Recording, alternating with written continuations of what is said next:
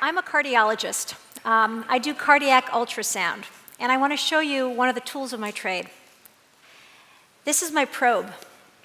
It's got a flexible tube down here, but on the tip, it's got a crystal.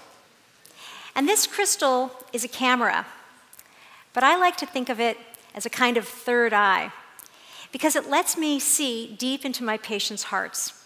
Let me tell you about the procedure that I do. I give my patients some medicine to make them sleepy. Some of my patients I put to sleep altogether. I then take the probe and I place it in the back of my patient's mouth. Then I slide it down their esophagus. And when it's in exactly the right spot, I turn around and I look at my monitor. And this is what I see. A beating heart. 2 pumping ventricles below, the left atrium, the right atrium, the valves. This is a beautiful heart. If I showed this echo to 100 cardiologists, they'd all agree this is a perfectly healthy human heart.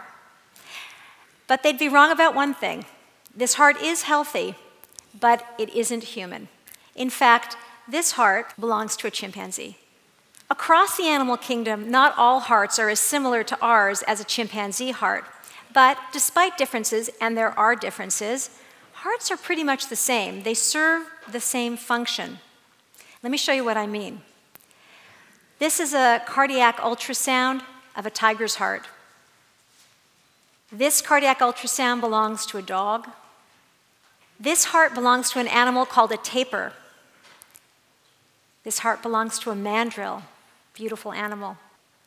This heart belongs to a California condor. And this is the heart of a python. Now, cardiologists don't usually show pictures of animal hearts, but I was given a special opportunity several years ago. I became a cardiovascular consultant to the Los Angeles Zoo. I helped the zoo's veterinarians rule out a torn aorta in a gorilla, exclude congestive heart failure in a sea lion, assess a macaw for a heart murmur. In this picture, I'm listening to the heart of a lion who had undergone an operation to remove a significant amount of fluid from her pericardial sac, the sac in which the heart is contained. Working with veterinarians changed how I practice human medicine. Opening up to the world of animal medicine was transformative for me.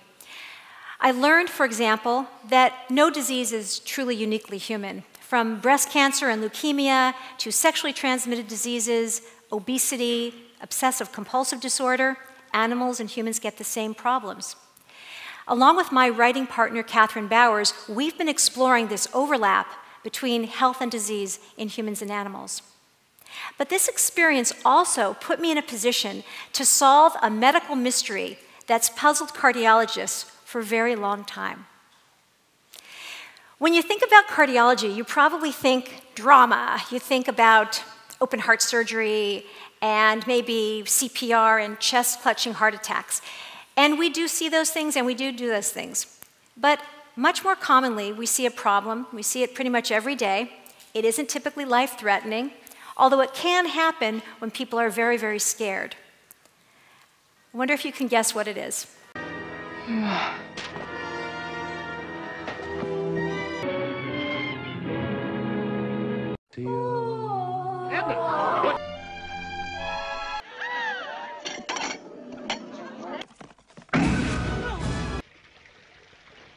It's fainting, of course.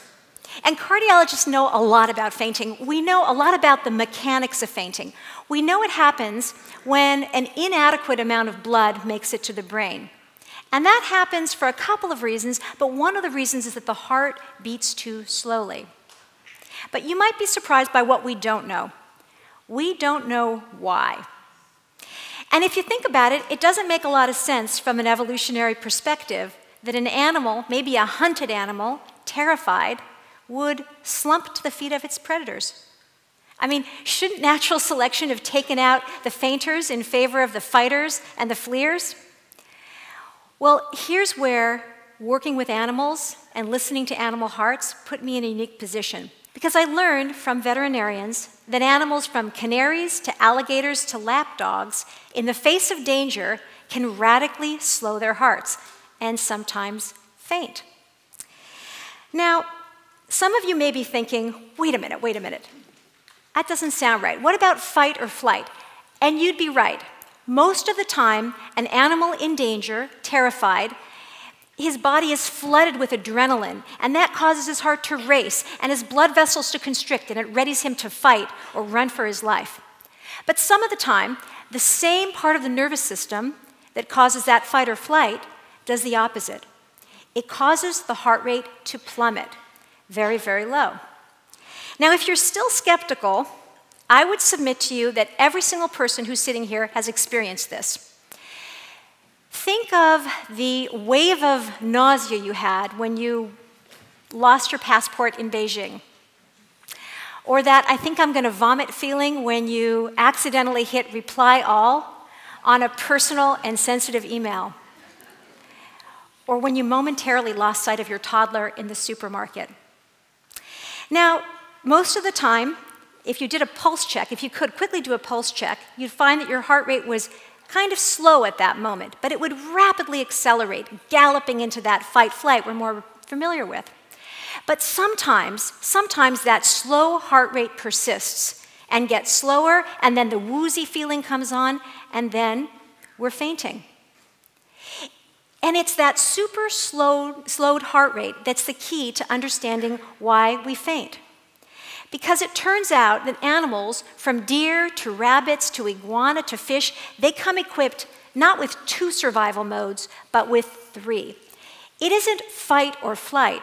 It is fight, flight, or faint. But why? What is the survival benefit of that?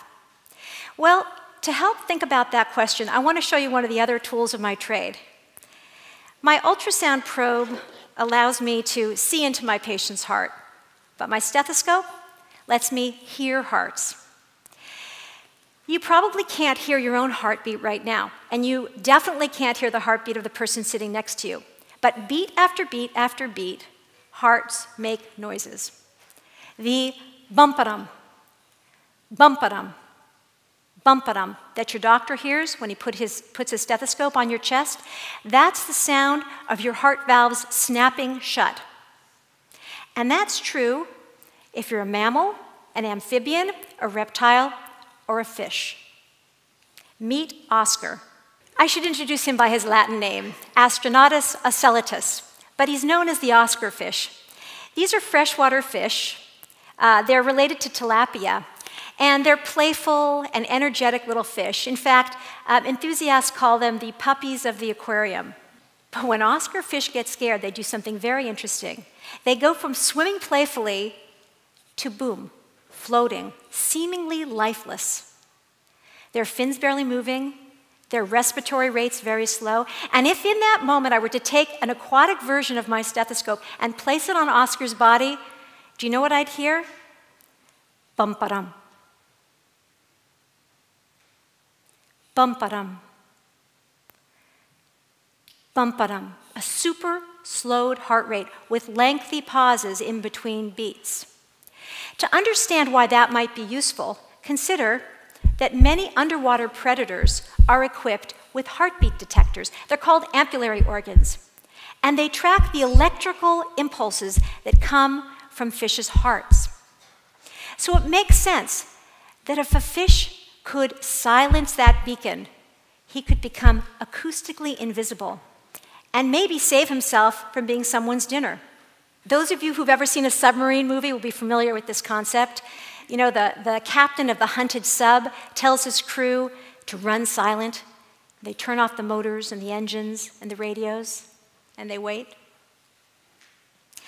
So slowing down a heart rate may help survival by silencing hearts, but it also keeps animals still. When scientists played recordings of wolf howls nearby baby deer by fawn in brush, their heart rates plummeted. And the same thing was true with alligators and woodchucks and cats and monkeys. And the effect is more dramatic in the juveniles than it is in the adults, which is interesting because fainting is more common in young humans than it is in older people.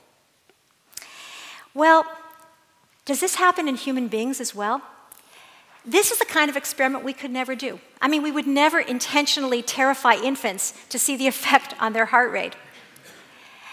But an accident of geopolitical fate actually gave us some insight into this question. In January of 1991, at the beginning of the first Gulf War, Scud missiles were fired into Israel. The citizens were alerted to the Scuds being fired by loud, blaring sirens that were blasted from speakers outside and from radios and televisions inside. On the evening of January the 18th, 1991, 3 women were in labor on the maternity ward of a Tel Aviv hospital. A Scud missile was fired and the sirens blared. And the nurses who were monitoring these women noticed something remarkable. The heart rates of all 3 babies plummeted from 130, 140 to 30 or 40 beats per minute. These babies, although they hadn't even left their mothers' bodies, were equipped with the ancient, protective, stilling physiology shared with creatures across the animal kingdom. Fight, flight, or faint. Fainting halts the action. It diffuses conflict. It can enable escape. And embedded in ancient physiology could be a lesson for how we deal with the things that scare us the most in our lives. Because fighting or fleeing may work some of the time, but when you can't run away and you can't or you won't fight, sometimes being still offers a powerful form of protection. The crystal at the tip of my probe let me see into my patient's heart. But when the veterinarians at the Los Angeles Zoo opened the door and invited me into their world, it allowed me to see between hearts and across species. And this allowed me to solve a medical mystery. Human beings are animals, and that means that all of us doctors, we're all veterinarians. If human doctors could look beyond our single species focus, we might be able to solve more medical mysteries, some like fainting, some life-threatening, some crucial to global health. And this would benefit not only humans, but all of the patients on the planet. Thank you.